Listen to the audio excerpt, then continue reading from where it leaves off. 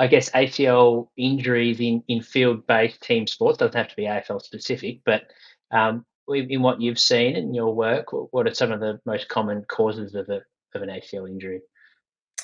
Yeah, so we still see a substantial proportion of them happening in non-contact scenarios, and the proportion of that varies predominantly by the split of men's and women's competitions, but nonetheless, they still exist in both cohorts.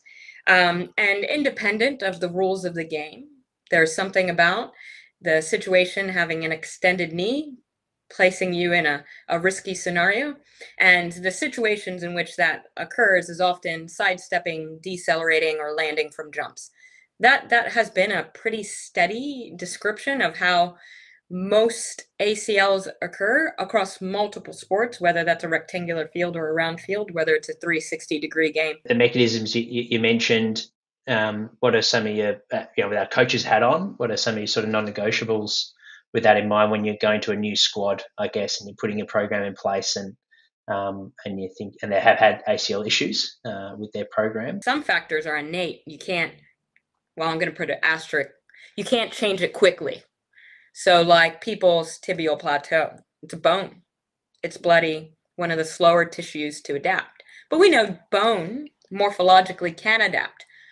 We're just a little angst that it'll take years for that to occur, and a lot of the bone morphology is more responsive to the things that you do through and after puberty in those key years.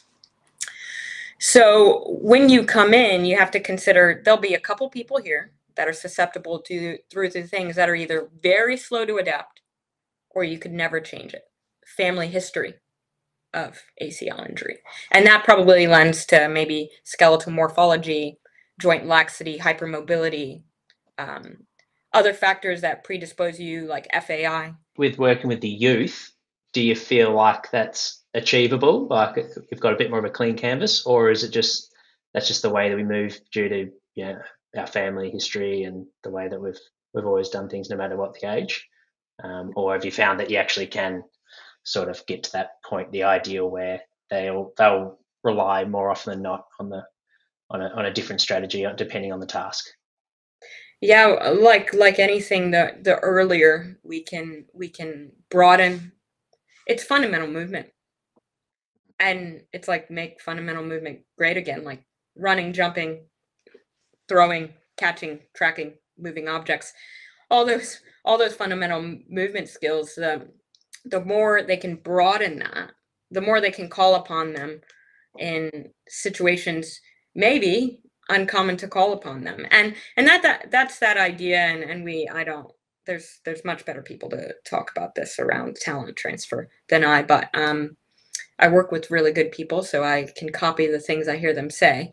And there are people that can go through a pathway of movement and say they started in footy and they always stay in footy and they end in footy and they have lots of ways to move in a footy context. But there's also people and benefits that we see from people that could equally play basketball as they could play soccer, as they could play footy, and how they brought in even the creativity of movement because of the ways in which those sports shove you to movement. Do you want to put that sort of deep knee flexion based work at the end where they have their longest rest, or does the gym pretty safe place and it's more the straining, the axle decel stuff we need to be mindful of with the strain to the respective strain to ACL? The literature, and this is correlational, not causal, but when they ask people to reflect on increases or what they did in the 6 months prior to their ACL, they highlighted ramps in ACL straining activities. That wasn't pointing to resistance training. That was pointing to game-based play, high intensity activities. So I would say that those are probably more damaging at a rate that's really difficult to repair. Whereas just like muscle tissue damage in the weight room, we're pretty careful in the magnitude of damage, right? We stop before failure. And would there be any way or any technology that we could put in place to sort of monitor the strain of an ACL over pre-season, season, to put some things in place to manage their loads or to help manage players and prevent the ACL injuries? In the future, hopefully, maybe we will probably get to the point where we can broadly predict what's occurring at least the knee and hip. And there's other people that are looking into this. Some of the work from Jacqueline Alderson's group at University of Western Australia, they've been in this space for a really long time. At some point we will get there, but we're not yet there. So unfortunately, the simple answer is no, the technology is not there yet.